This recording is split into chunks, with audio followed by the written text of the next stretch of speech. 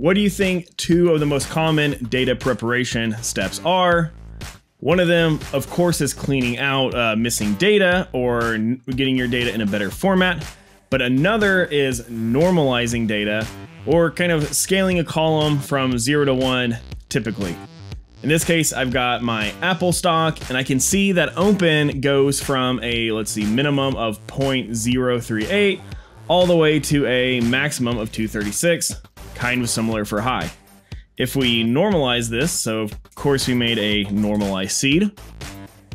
Using the helper, I'm going to select specific columns, and we're just going to do open and high, and what else? Yes, I'm going to use the min-max normalizer because I get it. The minimum to the maximum, map it to 0 to 1. Let's describe the result. Print it out.